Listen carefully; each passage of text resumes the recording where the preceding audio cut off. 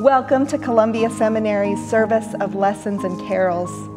As we anticipate God's word to us this year through scripture and song, we journey from Advent expectation to Christmas celebration in a single hour. We cry out for God to come to us, and we discover the God who is already with us, who chose and chooses the most unlikely times and places to be born. We sing to the one who asks us again to imagine what God's coming means for us and for our earthly home. Let us join hearts and voices across the many different spaces, times, and challenging circumstances from which we gather. Let us make room again for this God who is coming to us and who is already here. Come, Holy One, awaken us, disturb us, comfort us, and bring joy to the world as you sing through us.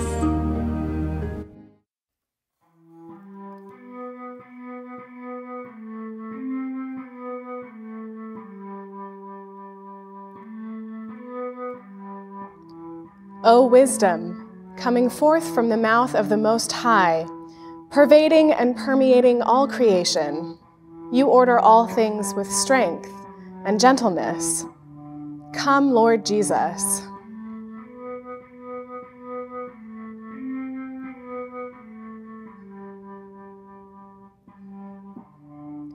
O root of Jesse, rising as a sign for all the people, before you, earthly rulers, will keep silent. Come quickly to deliver us. Come, Lord Jesus.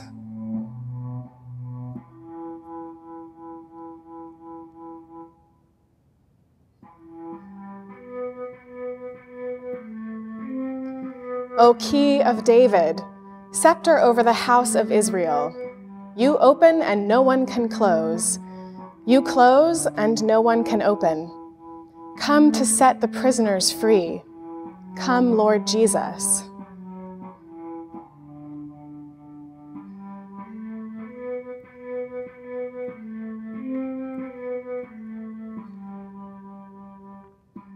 O radiant dawn, splendor of eternal light, Sun of justice, come, shine on those who live in the shadow of death.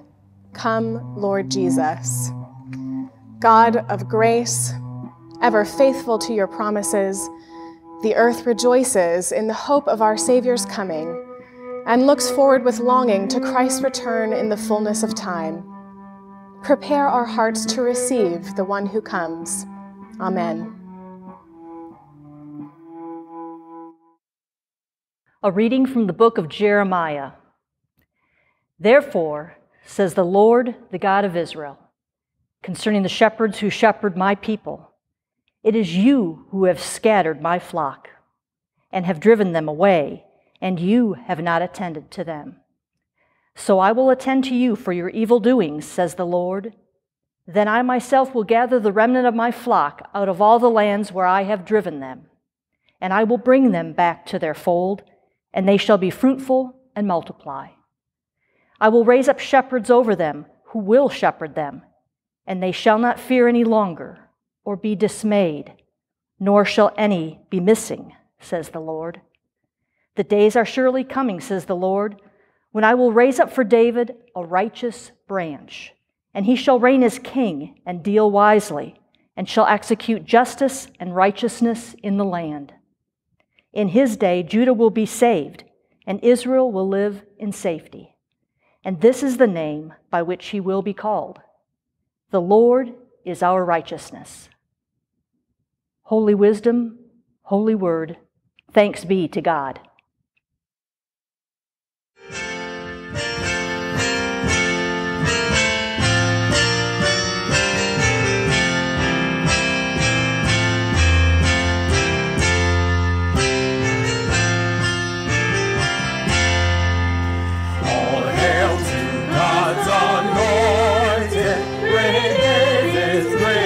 Son, in the time appointed,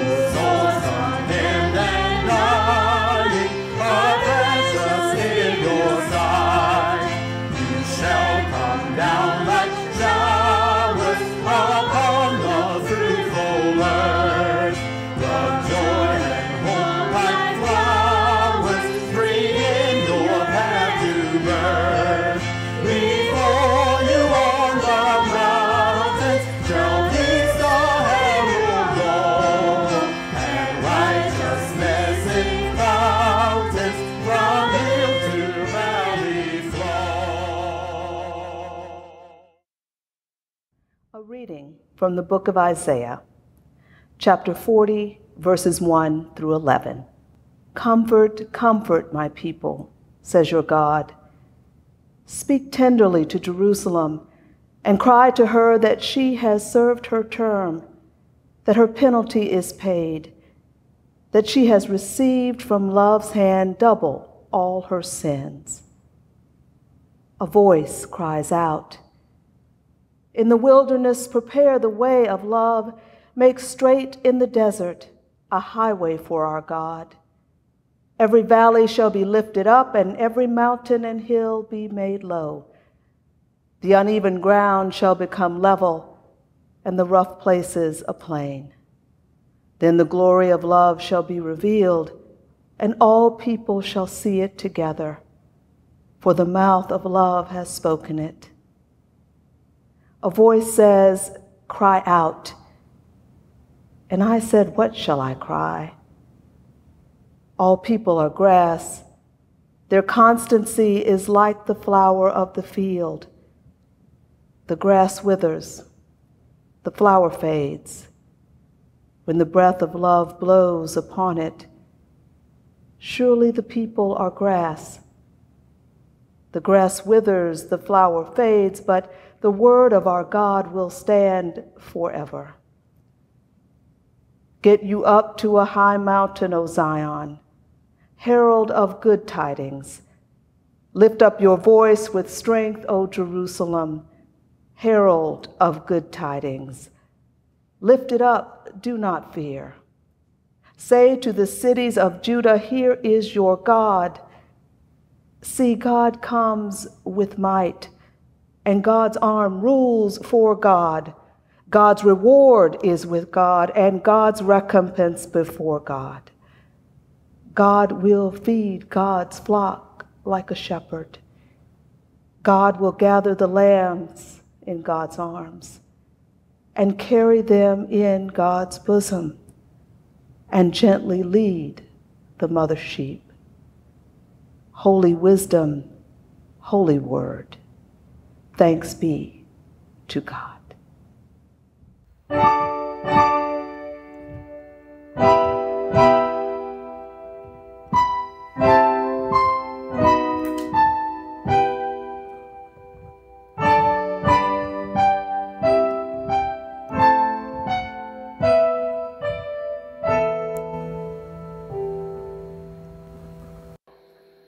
O come, Emmanuel, and ransom captive Israel, that mourns in lonely exile here, until the Son of God appear. Rejoice, rejoice, Emmanuel shall come to thee, O Israel. O come thou wisdom from on high, and order all things far and nigh. To us the path of knowledge show, and cause us in her ways to go. Rejoice, rejoice, Emmanuel shall come to thee, O Israel. O come, desire of nations, bind all peoples in one heart and mind. Rid envy, strife, and quarrel cease.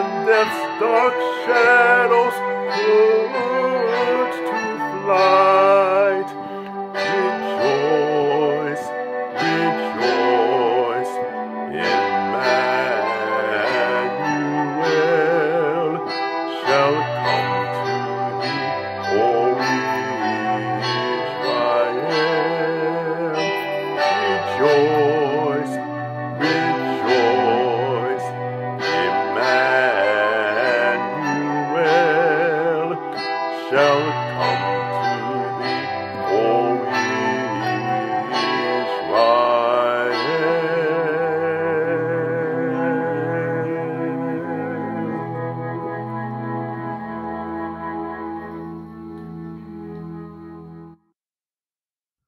A reading from the book of Isaiah.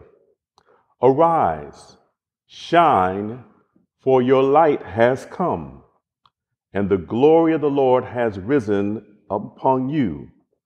For darkness shall cover the earth, and thick darkness the peoples. But the Lord will arise upon you, and his glory will appear over you.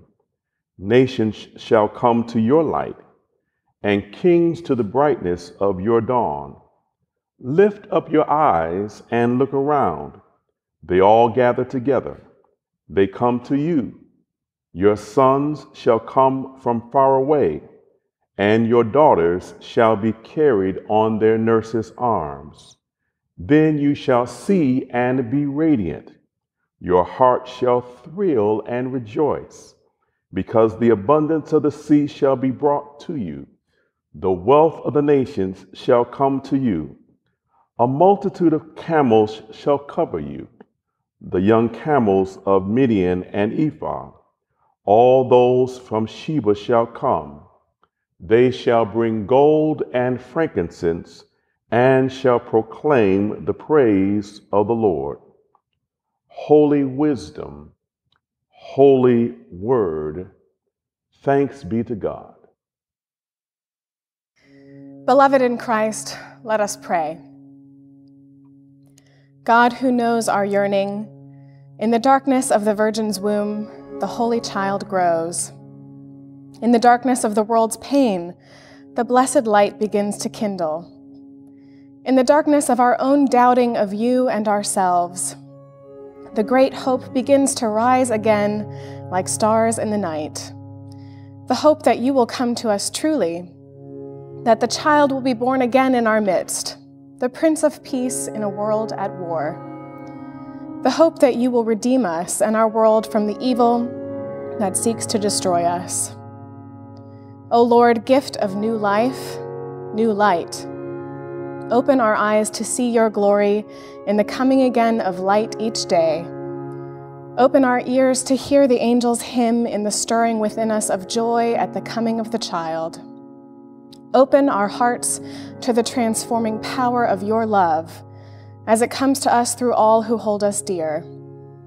Be born among us that we ourselves may be born. Be born within us that by words and deeds of love we may bear the tidings of birth to a world that is dying for lack of love. We ask it in the child's name. Amen.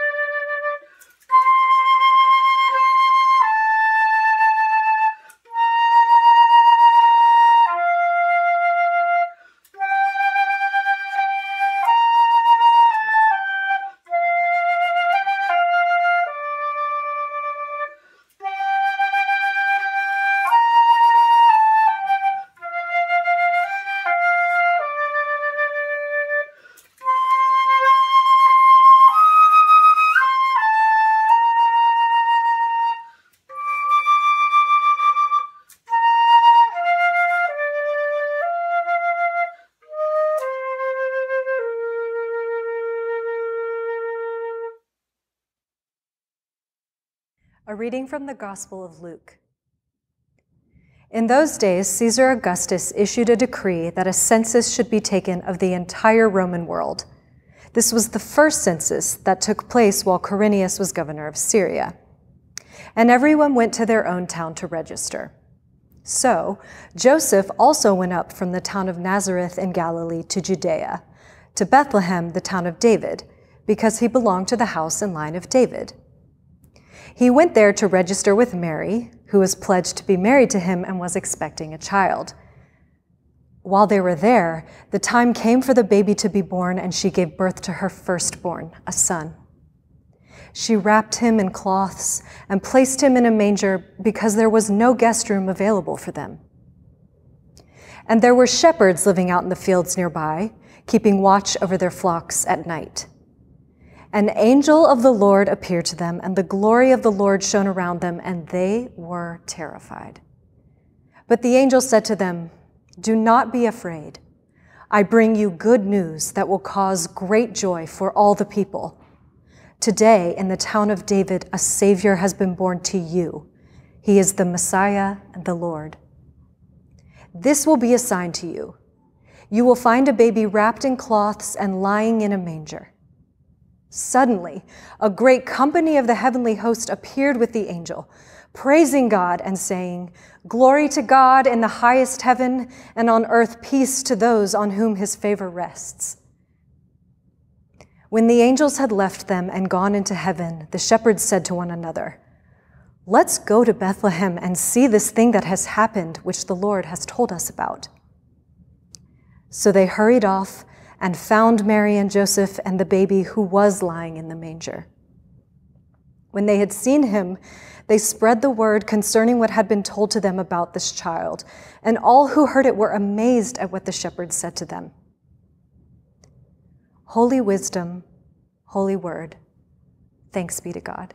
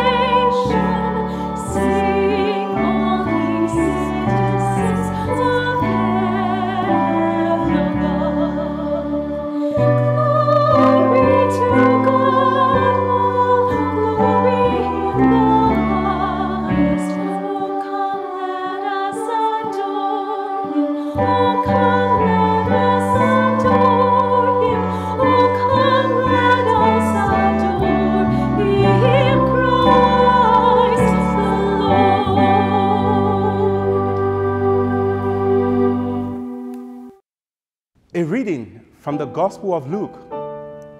In the time of King Herod, after Jesus was born in Bethlehem of Judea, wise men from the east came to Jerusalem, asking, "Where is the child who has been born King of the Jews? For we observe his star at its rising, and have come to pay him homage." When King Herod heard this, he was frightened, and all Jerusalem with him. and calling together all the chief priests and scribes of the people, he inquired of them where the Messiah was to be born. They told him, in Bethlehem of Judea, for so it has been written by the prophet, and you, Bethlehem, in the land of Judah, are by no means least among the rulers of Judah. For from you shall come a ruler who is to shepherd my people, Israel. Then Herod secretly called for the wise men and learned from them the exact time when the star had appeared. Then he sent them to Bethlehem, saying, Go, bring me word, so that I may go also and worship and pay him homage. When they had heard the king, they set out, and there, ahead of them, went the star that had been seen at its rising, until it stopped over the place where the child was. When they saw that the star had stopped, they were overwhelmed with joy. On entering the house, they saw the child with Mary, his mother, and they knelt down and paid him homage. Then, opening their treasure chest, they offered him gifts of gold, frankincense, and myrrh. And having been warned in a dream not to return to Herod, they left their own country by another road. Holy wisdom, holy word, thanks be to God. This is the reading from the Gospel of John. In the beginning was the Word, and the Word was with God, and the Word was God. God was in the beginning with God. All things came into being through God, and without God, not one being came into being. What has come into being in the world was life, and the life was the light of all people. The light shines in the night, and the night did not overcome it. There was one sent from God, whose name was John. John came as a witness to testify to the light, so that all might believe through him. He himself was not the light, but he came to testify to the light. The true light, which enlightens everyone, was coming into the world. The Word was in the world, and the world came into being through this Word. Yet the world did not know this Word. Christ came to those who were Christ's own, and Christ's own people did not accept the Word. But to all who received the one who believed in this name, the world gave power to become children of God, who were born not to blood or of the will of the flesh or of human will, but of God. And the Word became flesh and lived among us. And we have seen this glory, the glory as of God's only child, full of grace and truth. Holy wisdom, holy word. Thanks be to God. Now there was a man in Jerusalem whose name was Simeon. This man was righteous and devout, looking forward to the consolation of Israel, and the Holy Spirit rested on him. It had been revealed to him by the Holy Spirit that he would not see death before he had seen the Lord's Messiah. Guided by the Holy Spirit, Simeon came into the temple, and when the parents brought in the child Jesus to do for him what was customary under the law, Simeon took in his arms and praised God, saying, "Master, now you are dismissing your servant in peace, according to your word, for my eyes have seen your salvation, which you have prepared in the presence of all peoples, a light for revelation to the Gentiles and for the glory to your people, Israel." Holy wisdom, holy word, thanks be to God. Thank you so much for joining us in our annual Lessons and Carols worship experience. We hope that something that was presented today touched your heart. And even though we are in a virtual space now, I send you forth in this season of Advent in hope, in peace, in joy, and in love. And to you now, my dear friends, may the Lord bless you and keep you. May God cause his face to shine upon you. May the Lord be gracious unto you and give you peace, now and forevermore. Amen.